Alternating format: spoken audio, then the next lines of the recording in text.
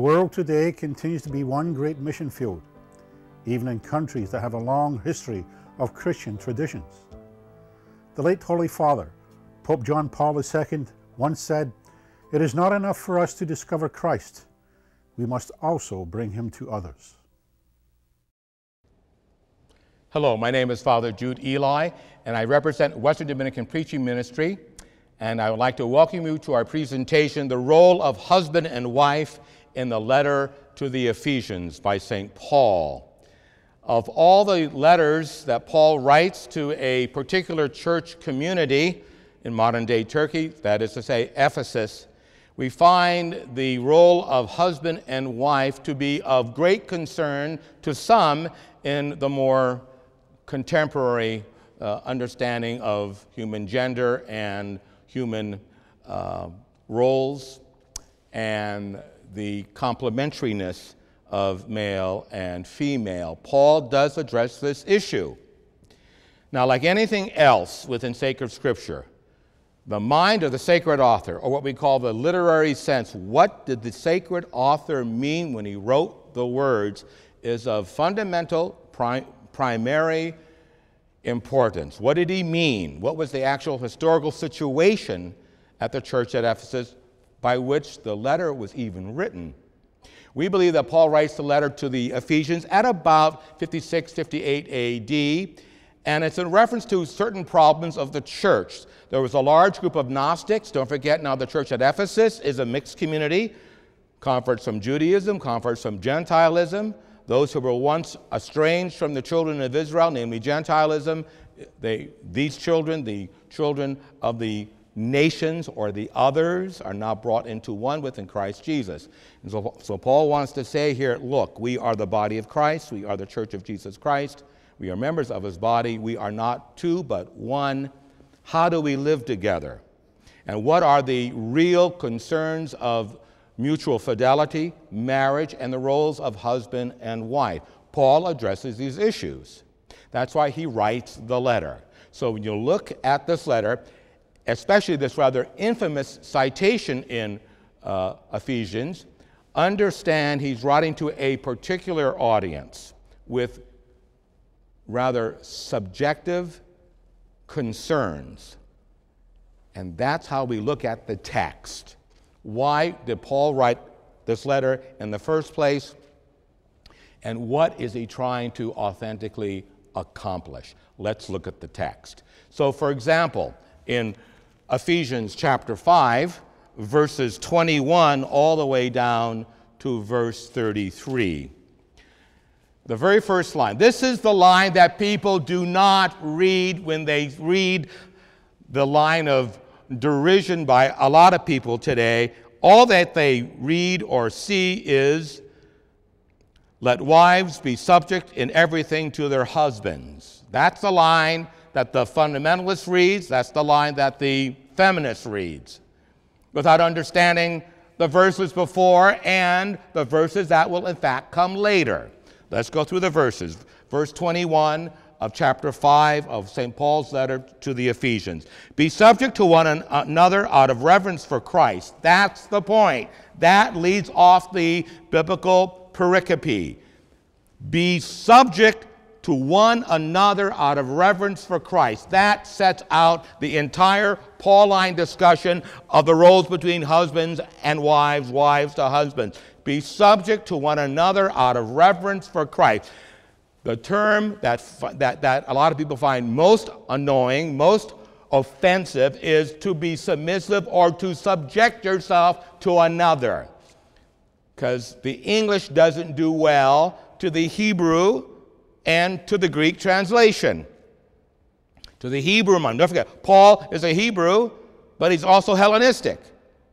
So you're dealing with two cultures, both Hebrew culture and Hellenism, Greek culture. So when Paul says, be subject to Christ, the word is hypostasis, or to empty out.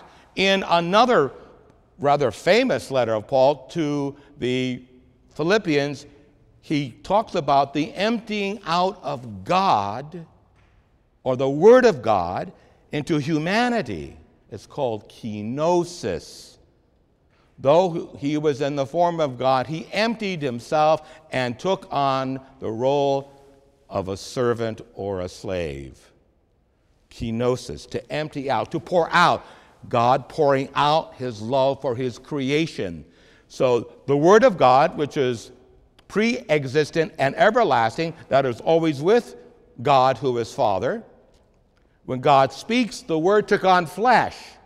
And the moment the Word took on flesh, what happens? God empties his own Word out. The divine attributes of omnipresent and total knowledge is now focalized into humanity. And he empties out and becomes one like us.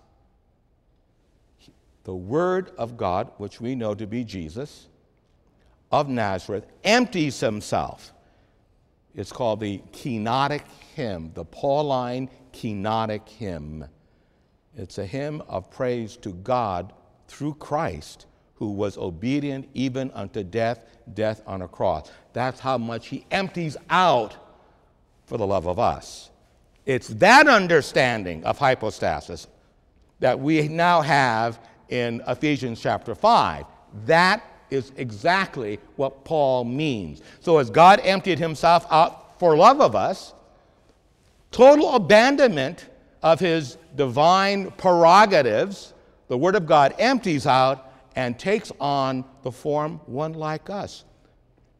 Finite, not infinite. Limited, not unlimited. That's the point.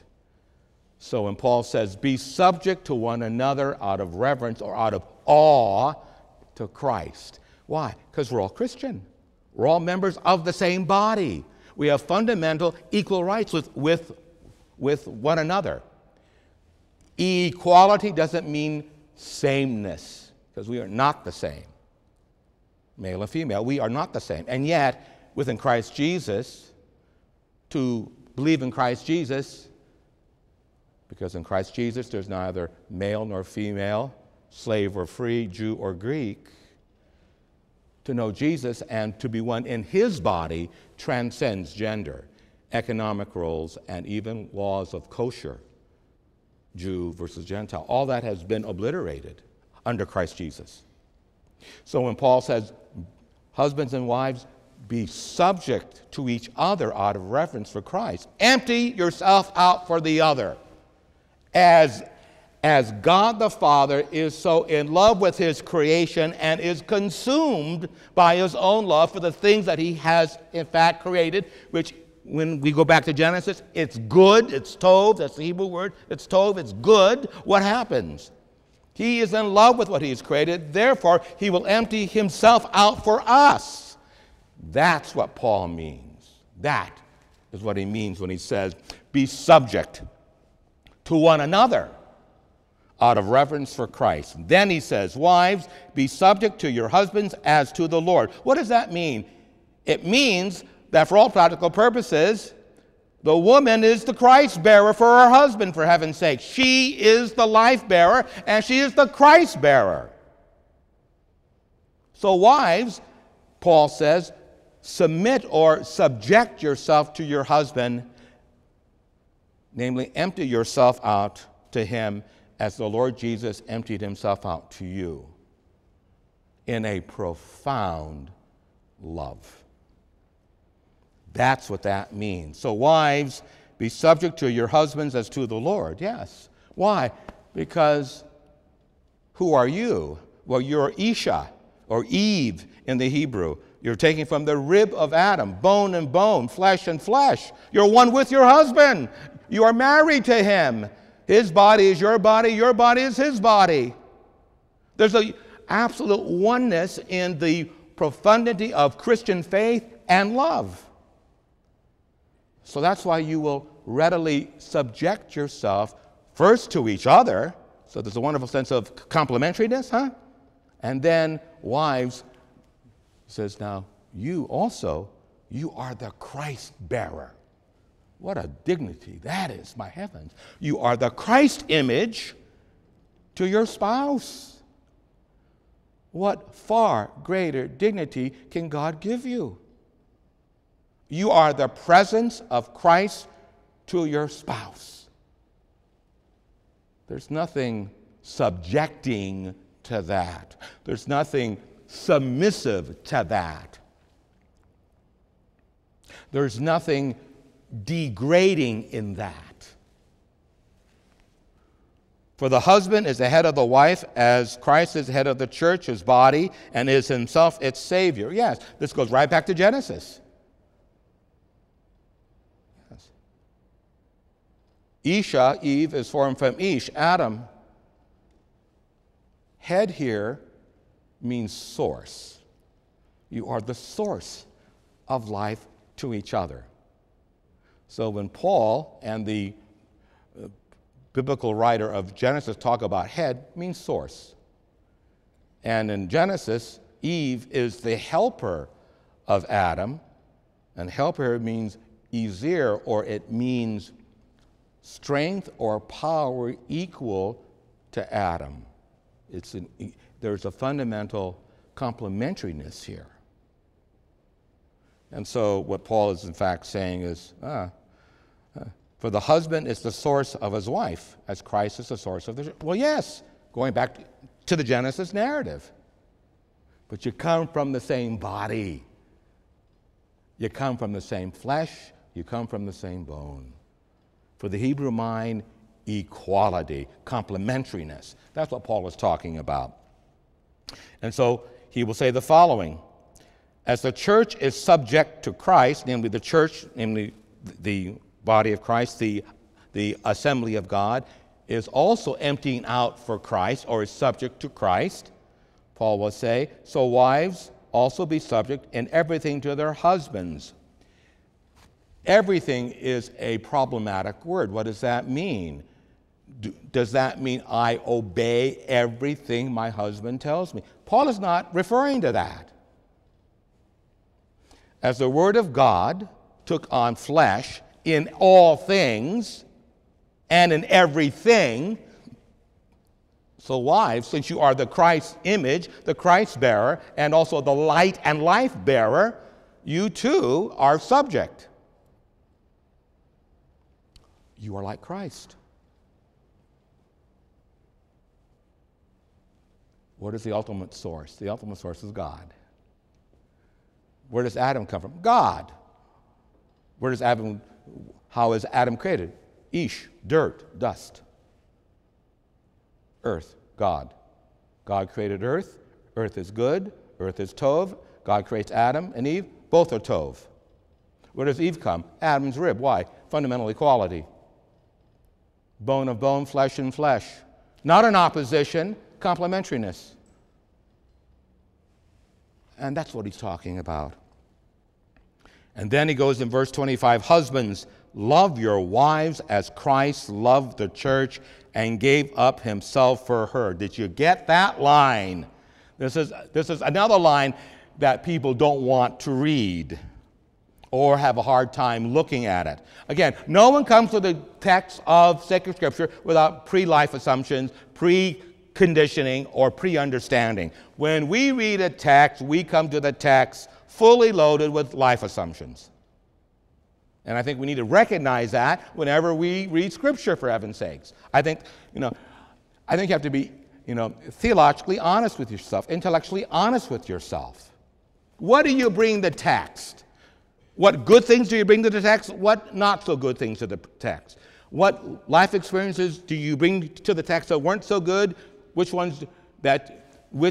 life experiences have you had that are wonderful, which you also bring to the text? But whatever they are, good or ungood, we bring those things to the text.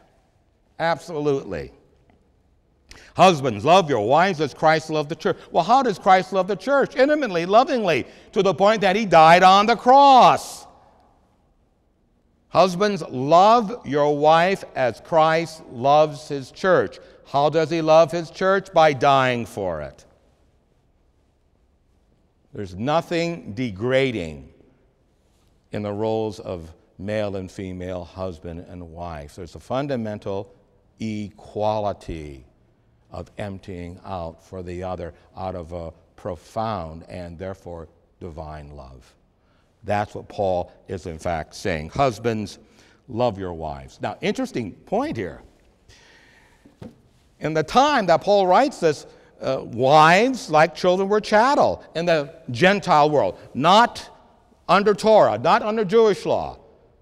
Women and men had rights under Torah because they're made in the image and likeness of God, just as the husband is. But in Roman law or Gentile law, you were chattel. Under Christ Jesus, no one is ever chattel. No one is ever property. You don't own a life. You love a life. That's why Paul says, husbands, love your wives. They are not property. They are not chattel. They are the mother of your children. They are the life bearers. They are Christ for you, and you are Christ for her. Notice, you are Christ for her. So love your wives. Love your husbands. No, as Christ loves the church. That's what he's saying. So there's nothing demeaning or derogatory here. What he's saying is, do you understand the price of your faith? The Word of God kenotically empties himself out, took on the fullness of humanity, was one like us in all things but sin, and out of God's love for his creation, he dies on the cross for us. That's why Paul says, wives, be subject to your husbands, and husbands, you better love your wives. Treat them with respect. So it's not a matter of, well, do I have to be obedient to my spouse in all things? Well, what do you mean by all things? Whatever promotes the good of the relationship. It does not mean blind obedience. It means respectful emptying out. Did you get the distinction? Doesn't mean blind obedience. It means a respectful emptying of the self to the other. Now, in modern day parlance, a lot of people think, well, we are married, the father's head of the household, therefore I have a right to make certain demands upon you. That's not what Paul is saying. Yes, under Jewish law, yes, there were certain rabbinical statements about the Torah that would give you or would give one the understanding that the husband is the head of the wife. That's, yes. But he's the source of the wife as in the creation account because she comes from you. Not over, but comes from. Did you get that? Not over you as wife or as woman, but coming from you. A beautiful theological symmetry, a wonderful balance, a wonderful balance. So it's not over, it's with, because you come from the same source, who is God. So therefore, Paul will want to say the following. Even so, husbands should love their wives as their own bodies. Where does that come from? Well, Paul uses Genesis, of course. Genesis chapter 2, verse 18 and 20. Yes. Where did Eve come from? Husbands, your wife comes from your own body. Your wife comes from your own body.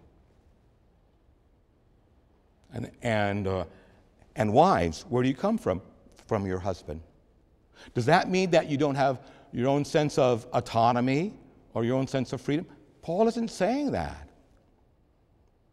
Because don't forget, Christ and the church, though madly in love with each other, there is a similitude, but they are not the same. That's the point. There is a wonderful similarity or similitude, but it's not the same. We are like each other. Being husband, being wife, being within Christ Jesus doesn't destroy personal understanding of self, personality, self-autonomy, but it plays all of that into the contextual of what? Being emptied out.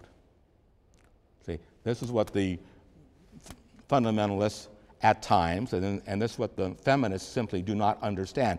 A lot of people will quote Paul but will not understand what he is saying. Because you got to have the faith principle, which brings up a very essential point when you study sacred scripture. You do not divorce the Word of God from how the Word of God is liturgically prayed. You do not separate Bible from church, church from Bible, Bible and church from Eucharist. You never do that.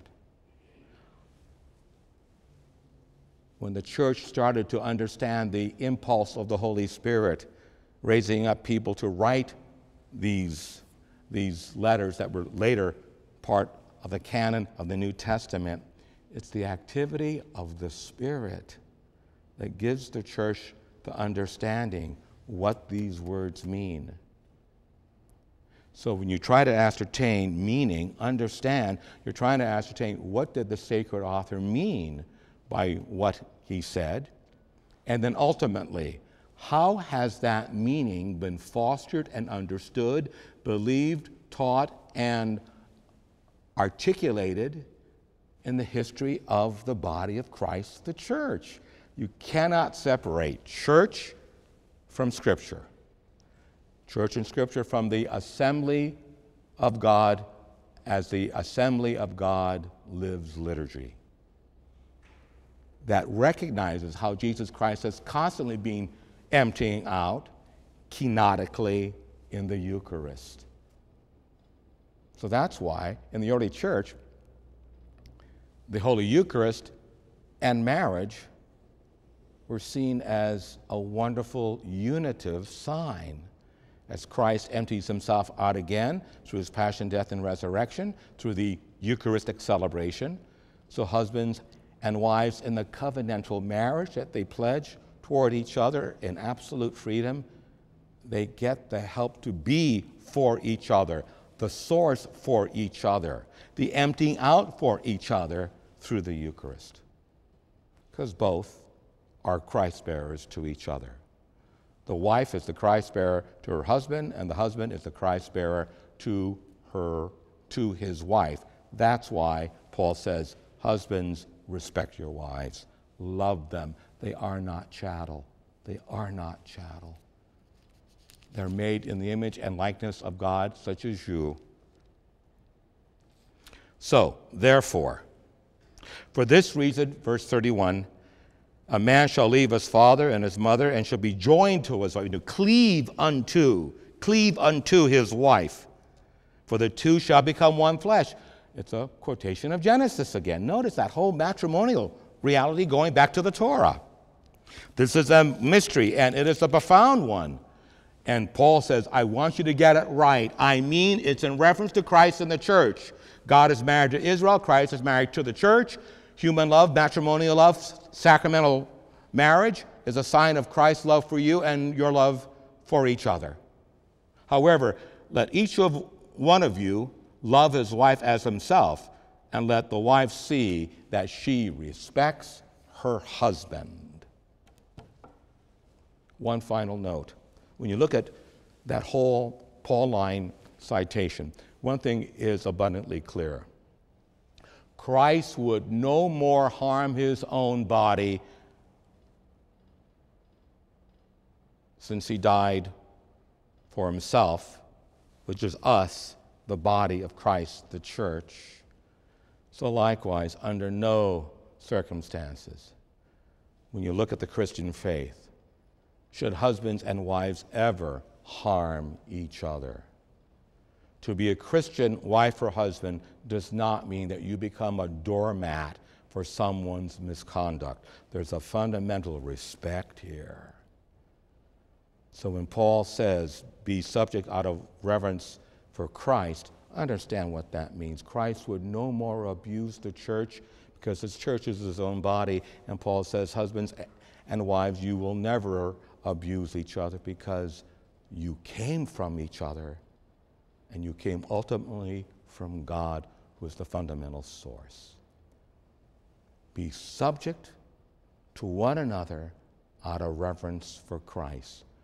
What a wonderful dignity that is. And so may the Word of God, rich as it is, dwell within your hearts this day. I've always heard people talking about Jesus being alive, but I never really experienced the risen Jesus until I invited him into my heart and into my life. Only then did I experience Jesus alive. If you have that same experience, you haven't experienced the risen Jesus and Jesus truly being alive in your heart and in your life, now is a great opportunity for you to amend that. Why don't you pray with me? Short little prayer, and invite Jesus into your heart and into your life, and ask the Lord to reveal himself to you in a real way, so that you too will have no doubt that Christ is alive and well and living in here. Okay? Let's invite him. Dear Lord Jesus, I open up my heart and my life to you. I invite you, Lord, to come into my heart and into my life and to dwell in my heart forever. Lord, I ask you to fill me with your grace and with your Holy Spirit. Help me, Lord Jesus, to amend my life. Help me, Lord, by your grace to follow you. Help me, Lord, to love you. And help me, Lord, day by day to get to know you in a real and personal way. Thank you, Lord Jesus, for dying on the cross and for paying the price for my redemption. I thank you, Lord, for that act of love that you did for me. Lord, from this moment on, you are my Lord and Savior. I acknowledge you as my Lord and Savior. And I thank you, Lord, for every blessing, for every grace. Amen. Okay, if you prayed that prayer, the Lord Jesus is in your heart. No one else can ever invite Jesus into your heart but you. Only you can do that. And if you've done that, God bless you. Because he's been waiting all your life for just that moment.